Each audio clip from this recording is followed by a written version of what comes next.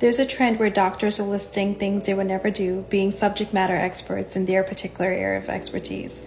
I'm Dr. Ojageer, I'm a pharmacist, and here are things I would never do. I would never take medications without getting genetic testing done.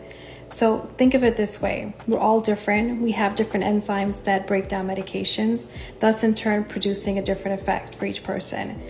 Each person is different. It's not a one-size-fits-all healthcare. Having these lab results would greatly help physicians and pharmacists like myself to work together in creating the best and most optimized patient therapy for you. I would never store my medications in my kitchen or bathroom cabinets. These areas have a lot of moisture and they'll greatly degrade your medications. Store it in a cool, dry place unless it has to be refrigerated. Store in the refrigerator.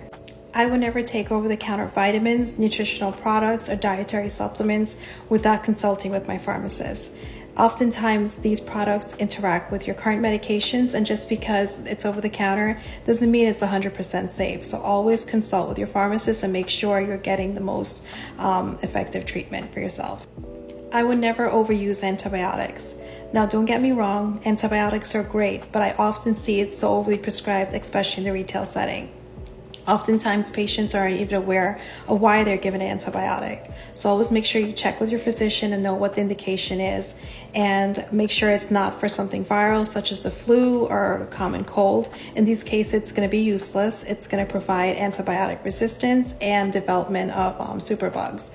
Also remember to think about the good bacteria that's being depleted in your gut, so take a probiotic along with your antibiotic.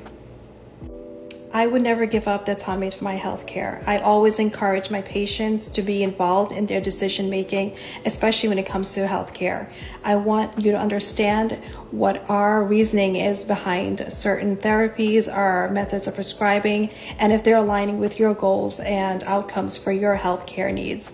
Make sure that you're getting your answers, your questions answered, and that you're being listened to, because it's your right, it's your body, and in turn, your compliance would eventually lead to success on your end. So ask questions.